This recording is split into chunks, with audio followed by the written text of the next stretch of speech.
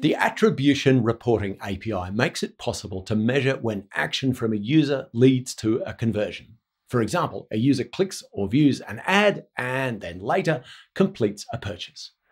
The Attribution Reporting API is part of the Privacy Sandbox, a series of proposals to satisfy cross-site use cases without third-party cookies or other tracking mechanisms. And by the way, just in case you're confused, the API used to be called conversion measurement. Anyway, historically, third-party cookies and other mechanisms have been used to track your activity as you interact with sites across the web. And many people are concerned about the privacy implications of these cross-site identifiers, and browsers have begun to restrict access to them. Attribution reporting helps measure conversions without using cross-site identifiers. So, how does the Attribution Reporting API actually work? Well, attribution reporting enables the measurement of two events that are linked together. For example, an interaction on a publisher website, such as a user viewing or clicking an ad, followed by a conversion on an advertiser's site. And that can result in an attribution report. This API is designed to support click-through conversion attribution measurement and view-through conversion measurement.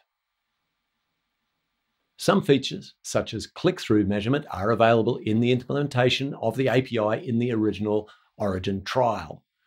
And by the way, just in case you're wondering, Origin trials are a way to test a new or experimental web platform feature and give feedback before the feature is made available by default to all developers. Anyway, more features will be added to the implementation of the Attribution Reporting API in future experiments.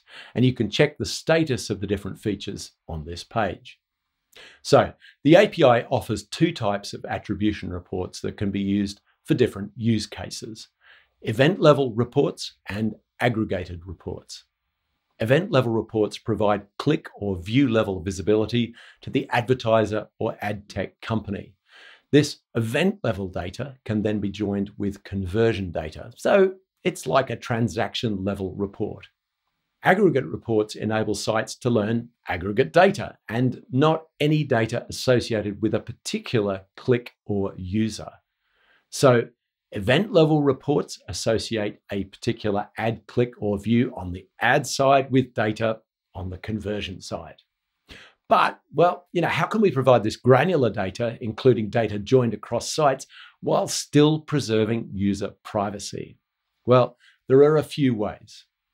To preserve user privacy, conversion side data is very limited and is noised, which means that instead of the real data, random data is sent in a small percentage of cases. It's actually 5% of the time in the current implementation in Chrome. And despite this added noise, it's possible to recover the true conversion count while preserving user privacy. With this API, no user identifying data is shared between sites as you browse the web. Instead, the browser keeps track of the ad conversions, and your browsing history is kept private on your device. Later, the browser sends an encrypted report to the advertiser or ad tech company for each conversion event, adding time delays and random data to further stifle attempts to identify users. And this enables both parties to measure the effectiveness of ad campaigns and to understand what behavior the ads are able to drive without tracking the user across sites. Aggregate reports are also part of the proposed Attribution Reporting API.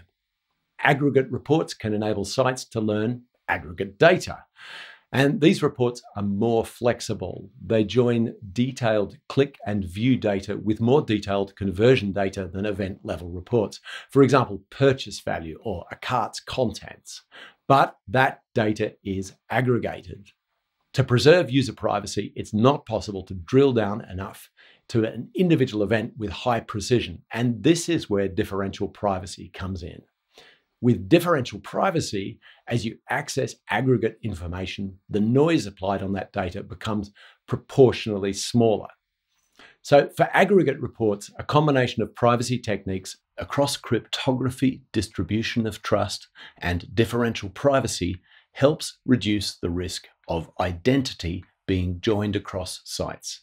In other words, the API is designed to protect against leaking cross-site identity. Both report types, event level and aggregate, can be used simultaneously. They're complementary. And other features being developed in this API include cross-device attribution reporting, app-to-web attribution reporting, and more. So that's attribution reporting in a nutshell.